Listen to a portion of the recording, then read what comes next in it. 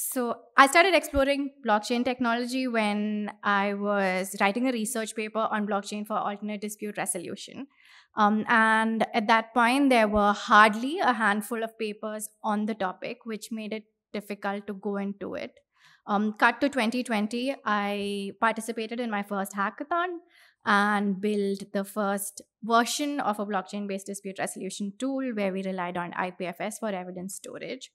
And cut to now, where we have two tracks at a core technical conference in the middle of blockchain week here in Brussels, which is focusing in law and tech. So I guess it's fair to say that we've come a long way from people not really considering the intersection of law and tech to now people starting to explore what technology, how technology can be leveraged for the same. So, the decentralized tech track is going to be looking at how you can use technology, or rather, decentralized technologies to build tools to make justice accessible. So, the term justice was actually coined in reference to a platform called Kleros. And Kleros was a blockchain driven arbitration platform. And they used the term decentralized justice because they used blockchain to facilitate the dispute resolution process, where they relied on jurors or independent people instead of professional judges. Who were selected by a transparent and decentralized process to eventually impart justice.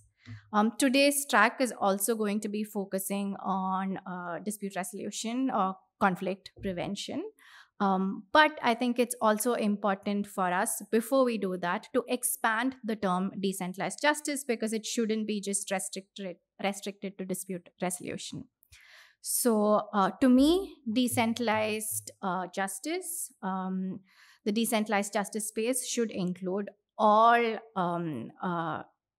legal applications. So, any decentralized tech which can be used to build legal tools which can facilitate justice should ideally be included within the definition of a decentralized justice space.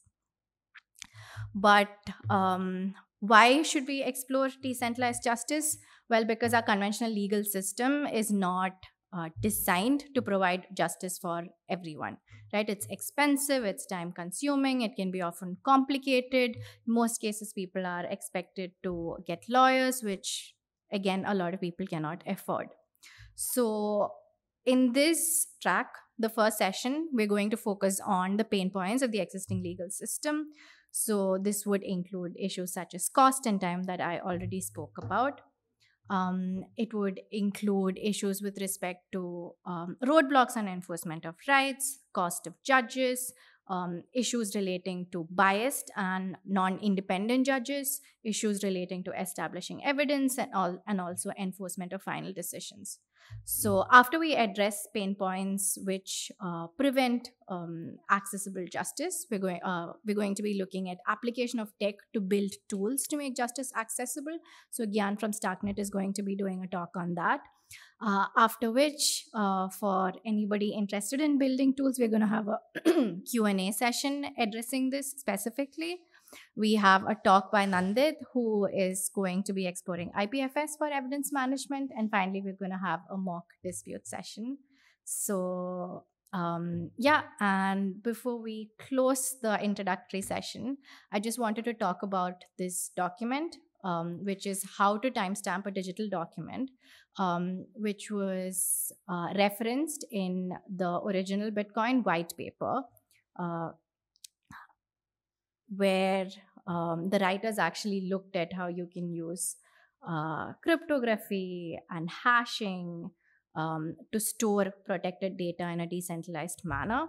And the first application they actually that they actually referred to was legal. It was for intellectual property protection, specifically to protect research relating to patents. So, yeah, thank you. That brings us to the end of the introductory session.